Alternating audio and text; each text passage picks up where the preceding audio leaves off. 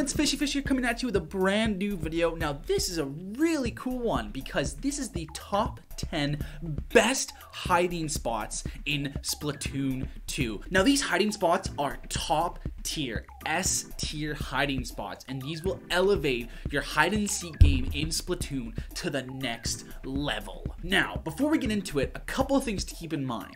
One, a lot of these spots are only good because people won't know about them. If people know about them, they're not going to be that great, so keep that in mind for who you want to show this video to. Second, make sure you ink up a ton of turf before you go to these spots. If you have a direct trail leading you to it, it's just not going to work out. They're going to see exactly where you're going to be.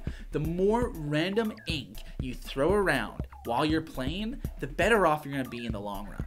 Also worth mentioning, some maps just don't have good hiding spots. You'll notice that one map absolutely dominates this list, and that's fine.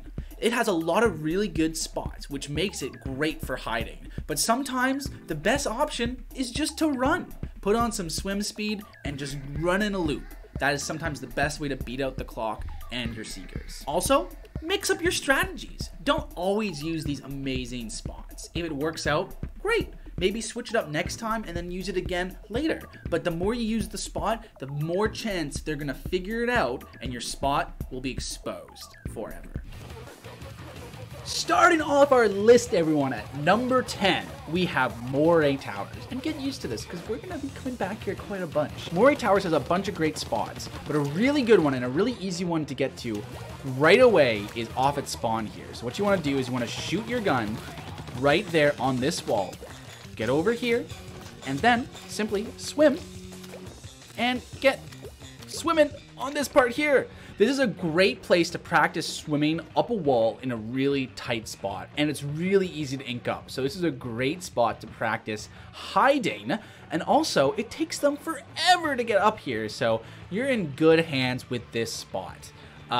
Unfortunately, they can kind of see your splashes. It's a little easy, especially coming up that ramp, but for the most part, and what I've seen, you can't really see it that well. So make sure you ink up a ton of the spots all around, go down the ramp a little bit, and then you'll be completely invisible. And believe me, Moray is so massive that people aren't really gonna notice you, and it's just gonna waste time looking in particular spots like this. But like I said, this is the first spot of many, and that's why we'll find it at number 10 on the list. So that's about it for number 10. On with the list! For number 9 on the list, we find ourselves over at Camp Triggerfish. Now this is a really good spot, but it can be a little easy to be seen if you just happen to get unlucky. But what you want to do is you want to ink up this side of this totem right here and just simply hide like this. Now what's so good about this spot is that people tend to, when they come around this area, just ink this and go. No one really thinks to look at the totem. People forget that you can actually ink up the totem and swim there. So just go over here, jump on the totem, and you're good to go. Definitely gotta be careful though, because it's really easy to fall in the water. Alright everyone, for number 8 on the list, I told you we'd be back in Moray Towers before too long. All you're gonna do is go right from spawn, get over to the edge here, and ink up this wall. It might be a little easier to do it from down below, but all you wanna do is ink up this, and then you got a perfect hiding spot right on the edge. Now, what's really good about this spot right here, no one's gonna notice it at all. It's really just too high up and out of the way to notice, and it's a really unusual wall to ink. Now, there's a ton of different spots on the map that you can do it. For example, right here and over there as well. So all of those will be considered the same thing on this list. But I recommend if you like this spot, mix up the location, but ink up all the walls anyway. And that could really mess with people that know about the spot too. So the spot is in 6 places, at least. You can see on the other side too. So it's a really good spot. So that's why it comes in at number 8 on the list. For number 7, we're still at Moray. The reason why this is only number 7 is because it's a little bit different, but it's just different enough to be that much better. So this part is just on that post I inked up there. I did die trying to ink it, but it's fine because like I said, if you die while setting up, you should still have enough time to get back to the spot before the seekers start seeking. And all you gotta do is get over to this pole and swim on it.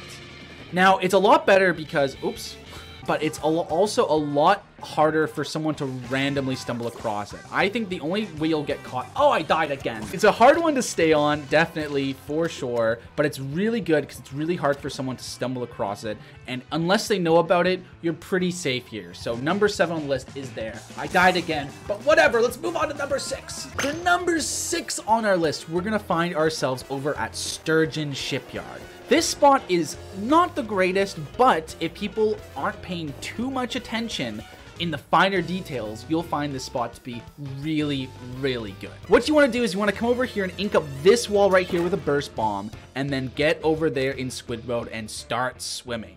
You gotta be careful that you don't accidentally slip off. Depending on the rules you're playing, if you die before the time starts for the Seekers, you should be able to have enough time to get back here, but once the time starts, if you die, that'll cost you the game. But this spot isn't too hard to stay on. If you really need to, you can ink up this wall too and pass between them for an extra little layer of safety. It is taller, but it's a little bit more exposed. The main weakness behind this strategy is if someone comes from this exact angle, they'll have a perfect view of you and just splat you. But for the most part, people are gonna just pass right by, not notice you. Also, this area would also provide a beautiful view of you hiding right there. However, no one's gonna come here because it's a grate. You can't hide here, so you'll find that no one is just ever gonna bother. For number 5, everyone, we're gonna find ourselves over at Arowana Mall. Now, this is the only spot here, and it's a good one, but a lot of people might already know this one, so you really gotta pick and choose when to use it. But I absolutely adore this spot. It's one of my favorite ones to use in hide and seek. It's really out of the way, and it's this one right here. You might have to kill yourself. Oh! You may find yourself better off with a blaster trying to do this, but if you throw a bomb right on the corner like that, you should be able to ink up this wall quite nicely. You can actually, if you have enough below you, throw a bomb like that and still get back on, and you can get nice and snug up in the corner.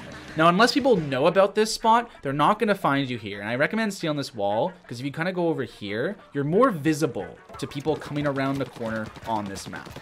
And I highly, highly emphasize making sure you ink up as much as possible. Ink up there, at the top of this hill, so it looks like you've just passed by. You don't want to make it look like this is the only spot that's really touched, otherwise that'll cause people to investigate a little further. But like I said, it's not the best kept secret in Splatoon 2. However, it's a great hiding spot, and I definitely recommend giving it a try. For number 4, everyone, we find ourselves back at Camp Triggerfish, and what we want to do is just at the spawn, you go over here, get a bomb ready, and just throw it right at that wall. Get it nice and inked up, and all you want to do is hide right there. Now, the beautiful thing about this spot is if you use a burst bomb just like I did, you ink up literally no ink there. So if you have other teammates, it'll lead them to them. There's no paper trail. It's a really good, powerful spot, and most people won't see your little splashes of ink coming out of there. For number 3 on the list, everyone, we're going to the box. Oh, the box, everyone. Learn to love this box right here, because this box is amazing and it is such a good hiding spot. What you want to do is stand on the box right here, look straight down, and throw a burst bomb right on this post. You might need to get covered, but basically what you're going to do is you're going to ink up the other side of this box right here, and boom, an excellent hiding spot. You can ink up even more on that side there. I died. Obviously, everyone, the more you ink up, the better it is and the safer it will be, but it takes longer. So you got to obviously not spend too much time. You can't give them too much, you don't want to run out of time, basically, but oh, I died. So yeah, the more you ink up, the safer you'll be. You want to just stand over here, ink up this, and you're good to go. And yeah, it's very difficult to be spotted here, and like most of these spots, you'll mainly be caught out here by someone who knows it already. So, very good hiding spot. That's why you find it on number 3 on the list. Everyone, for number 2, we are back at Camp Triggerfish again. And what we're going to be doing is coming right around this corner. And what you want to do is get right on the other side of this wood.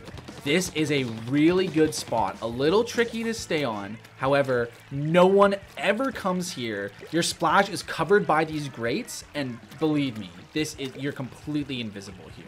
The only really risk you have here is if someone knows exactly about it. But for the most part, when I've tried this spot out, no, it's worked 100% of the time. For number 1 on this amazing list of hiding spots, guys, we are back at Moray with the hiding spot of all hiding spots. Now, I definitely recommend taking a longer range weapon than I've taken right here. But I have the burst bomb, so I can make it work. This is the spot. It is so good, and I'm not even there yet. You can't even see it yet. This is why I've made this video, and you'll see why right now. So what you want to do is you want to come over here. So what you want to do is you want to get over here, get on this wall, and swim around this corner, and then ink up this wall right here. And then you're probably going to die, to be honest. Let's be real. You're probably going to die. But when you come back, and if you do it quick, with enough time on the clock, you should be able to get into the best hide-and-seek spot in Splatoon 2 history. This one is completely undetectable, and no one's going to dream of looking here. They might get curious about all the ink on the side there. That's why you gotta do a good job at distracting them with a lot of ink around. But this spot is an absolutely insane, impossible for any person that doesn't know these spots to find. This is the number 1 spot of all the Splatoon hiding spots. The only flaw is if they're standing on that box, they might be able to spot your splashes. But they really got to be looking in a really weird spot to notice you there. So keep an eye out for that. Aside from that, though, this is an absolutely amazing spot, and no one will notice you or find you. And that's the list, everyone. What do you think about the top 10 best hiding spots in Splatoon 2? Should I make one on Splatoon 1? Let me know down below. Try these out with your friends, and please be a good sport if it works out. It is really fun to really mess with your friends. At the end of the day, this is all good fun. Share the spots with your friends so everyone can enjoy these incredible spots. Thank you so much for watching. If you enjoyed, make sure you click subscribe, like, all that fun stuff, and I'll see you all in the next one. See you in the next one. Bye, guys.